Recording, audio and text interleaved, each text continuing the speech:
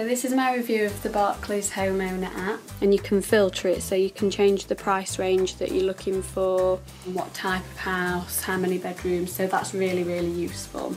Pictures, prices, floor plans, how to get in touch with the agent. It's a one-stop shop where I don't have to open different windows to look for different things. The feature that you can add the notes to and also star properties so that it saves in the app. That's a nice feature that I haven't seen on other apps that are similar to the Barclays Homeowner app. Other functions that I really like are the ratings. You can rate properties that you like. Once I'd put all that information in, it would tell you here what your mortgage payments would be, and then a rough idea of what you're left over with at the end of the month, so that's really, really useful. And in one case, it said that I didn't have enough, I didn't meet the requirements, so it gave me the option to find a mortgage specialist.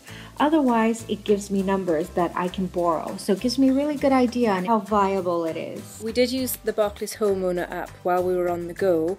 We found it really useful that it was built in to find your location. Perhaps make it a little bit easier to navigate. I didn't necessarily see this button with the arrow straight away. I was looking for something up here to be able to let me filter. I'd like to see that it have some include some previous sales data. That would be an improvement of the Barclays Homeowner app for me. The map function doesn't have a satellite view, which I think would be really helpful for some people.